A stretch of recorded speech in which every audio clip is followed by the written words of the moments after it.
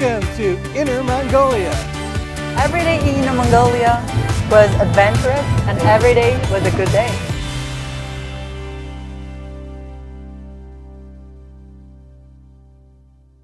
In just 5 days, we traveled over 2,000 kilometers here in Inner Mongolia. Okay, I've got to tell you, it feels like it was 2 weeks, but in fact, it was only 5 days because we packed a lot in. We met so many people, and we had a lot of surprises.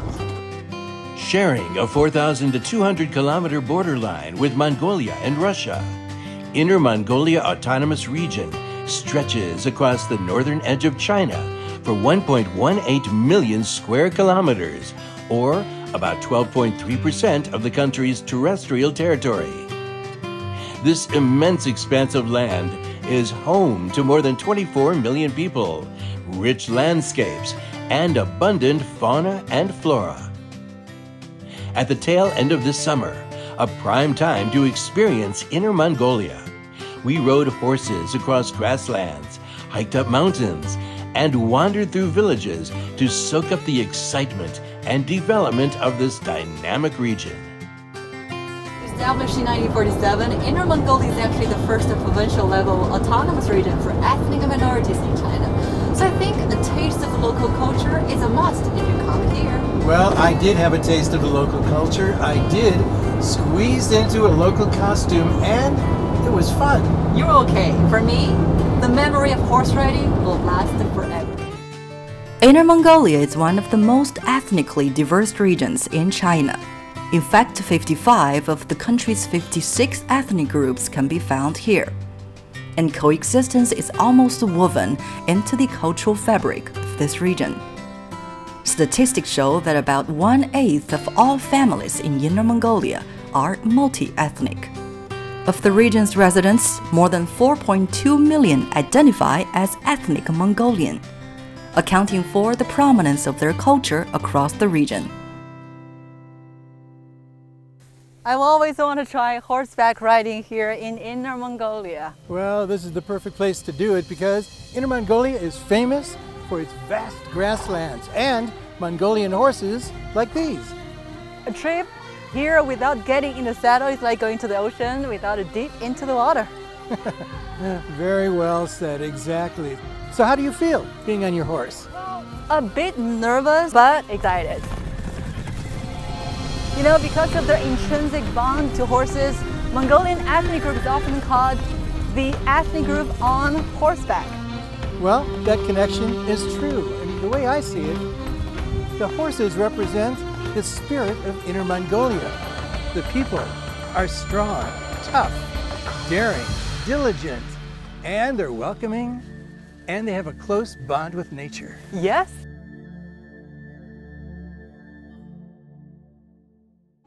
Wow. Wow, so beautiful. Thank you. I love your costume too, actually. Thanks. A typical Mongolian outfit consists of a hat, a deal, a type of long coat, boots, and accessories. Now suited and booted, so to speak, we were ready for our next experience, food. Hi. Hi, 你好。欢迎来到大草原。 Thank you, thank you. 跟我们说这都是什么吃的？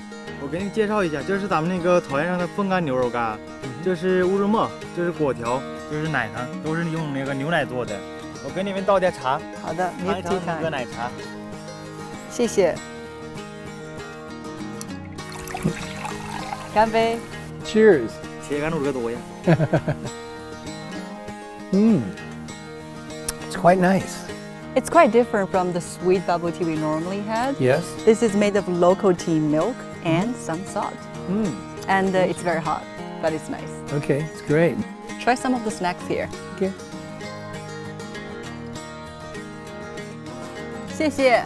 白着了，白着了。 Thank you.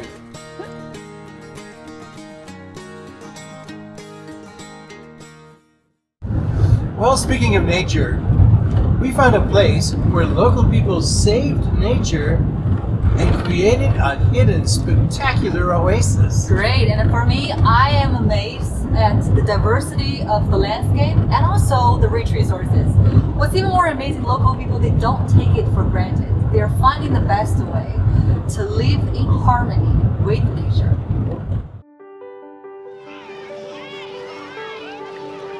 It used to be a deserted place with only sand and stone, but through transformation, it has transformed into a recreational resort that has been favored by local people. It took some vision, but more than vision, it took hard work. Look at the water, look at the sunshine. Check out the beaches. And more than 2,000, actually 200,000 people have visited here. And also it adds tons of jobs for local people. Yep. So the transformation has changed their lives. Great job. Let's relax.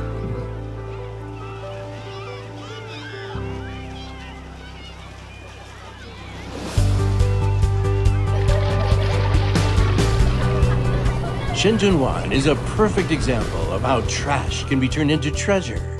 Little more than 3 years ago, this place was barren and grim. That all changed in May 2019, when the whole area was given an enormous facelift. The environment cleaned up, water improved, and supporting infrastructure put in. Today, Xinhua is enjoying a new lease on life. And this restoration project is just one of countless across Inner Mongolia, showing how the region has been prioritizing ecological conservation and pursuing green development, and taking the lead in making China's northern border areas into a more beautiful place. Inner Mongolia is best known for its grassland, but actually the region has varied natural landscapes, from prairies to forests, from mountains to lakes, from wetlands to deserts. I can imagine. The region spans so wide along China's northern border. It's the country's important ecological barrier. A lot of greening efforts have been made over the decades to protect the environment, the nature here. Right. Building a green Great Wall along the northern border. Exactly. How do you feel now? Well, I feel very close to nature, the water and the lush green trees. It's Arshan National Forest Park, home to well-preserved forests, volcanic landforms, and mountaintop lakes. A lot to see. More to discover. Unsurprisingly, we aren't the only ones to enjoy Arshan National Forest Park. In 2021, Arshan City, where the park locates, recorded over 2.2 million tourist visits, and tourism revenue exceeded 3.2 billion yuan. This demonstrates that lucid waters and lush mountains are invaluable assets. But such natural treasures do not come easy. They are the result of persistent protection actions over the years. Most notably, a logging ban in the area's state-owned forests since 2012 inspired thousands of loggers to lay down their axes to protect the trees they once felled. Across the whole region, Inner Mongolia has adopted a holistic approach to conserving its mountains, rivers, forests, farmlands, lakes, grasslands, and deserts, and the results are phenomenal. Over the past decade, about 8.13 million hectares of forests and 19 million hectares of grass have been planted across the region. Grassland vegetation coverage and forest coverage increased from 40.3% and 20.8% to 45% and 23% respectively. And as desertified area and sandy land continued to decrease, the number of sandstorms fell sharply from 4.9 days to 0.6 days per year.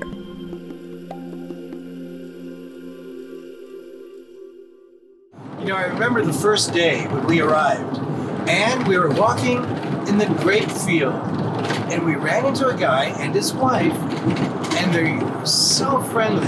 They invited us to their home, they shared wine, smiles, and stories. Great, and for me, I remember this training center for embroidery. You know, behind that local, delicate craftsmanship, I saw passion, I saw hard work, and better lives for sure. Sylvia, it feels so good to be out in nature. You can smell it, you can feel it, you can see it, and we're in the middle of all these grapes, the vineyards. Right, and you see, they look actually quite small. You know, much smaller than the usual ones that we see because they're only for winemaking. Ah, it's the local industry. Can I try one? I won't stop you. It must be very, very nice. It's very sour. Okay. They only ripen around Mid-Autumn Festival. Okay. So the line is, don't eat the fruit until it's ripe. Yes.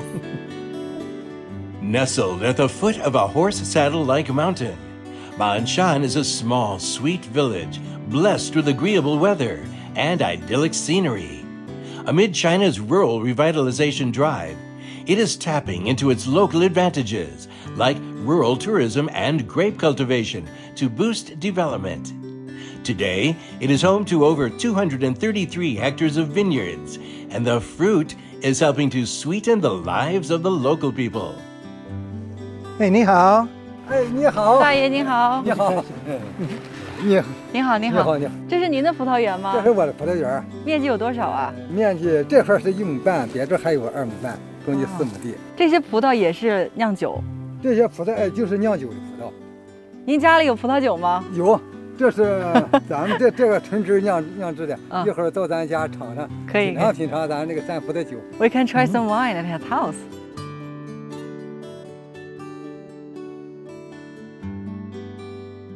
你现在就是感觉生活过得怎么样？现在的生活，我觉着比就是过去那里说是强100头。因为啥呢？就现在这就说国家的政策、党的政策，特别咱们老百姓种地还有粮补，你像农民呢还有这个养老金，这些等等的方面吧。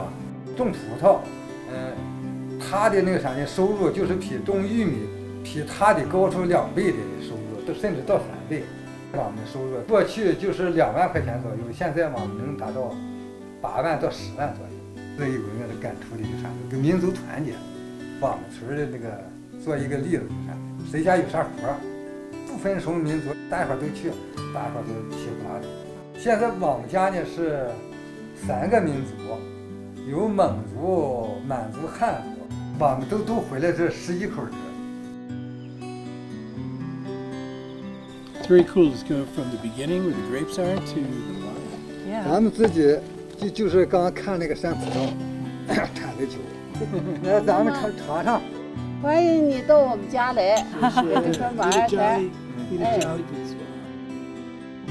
Encountering the lovely couple in the fields and sipping their mellow, fruity wine in their courtyard will be an unforgettable memory. Their cordial, contagious smiles tell of their contentment. It seems that while they take care of their grapes also take care of them. A 7-hour drive away from Ma'anshan village, we see how embroidery training programs are helping to pass down traditional culture and skills and fill the lives and pockets of tens of thousands of people. Wow, look at all the beautiful work that they're doing, and they're working diligently. And very concentrated. Absolutely. Oh, this one's beautiful. Let's take a look at this. 你好。你好。This is 非常漂亮。How long has she been doing embroidery? 就是您学刺绣学了多久啊？学的是1个多月，绣的时间是1年多。How has her life changed since learning how to do this? 就是学完刺绣之后，就是觉得生活上有什么样的改变？完了呢，自己的心情上这玩意儿特别好。咱们毕竟是岁数大点儿，有什么犯愁的事儿也少不了。完了绣这个啥也得把这都忘了都，完了心情上特别好。就这些，就是自己的爱好了，喜欢这个。完了还挣点钱，还得补贴家用。就这样，挺好的。But you can tell from her smile. 就是你一个月大概挣多少钱？大概差不多正常就是2000多块钱一个月。2,000 yuan a month. Pretty good. It helps the family, yeah? Definitely. 你们试一下行吗？ Do you want to try this? She's She would love to. 就是我拿这个针，就是坐这。 OK。 Have a seat.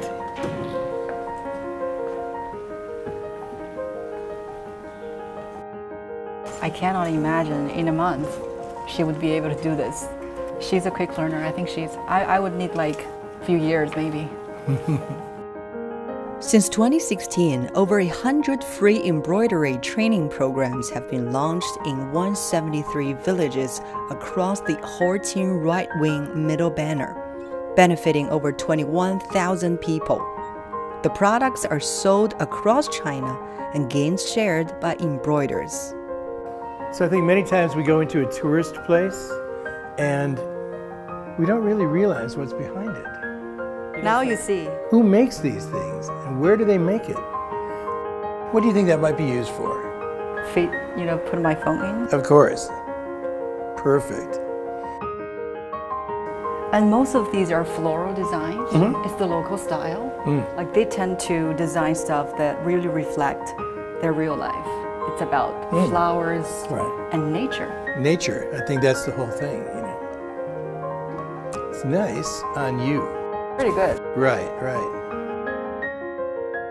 通过手工艺这个艺术的这种参与、提升、增加收入呢，我们的当地这个农民在变，他的思想境界在变，审美观念在变，他的整个素质在提升。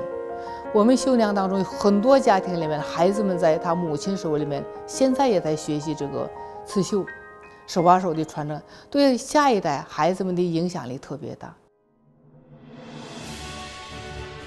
Over the past decade, 1.57 million impoverished residents in Inner Mongolia were lifted out of poverty.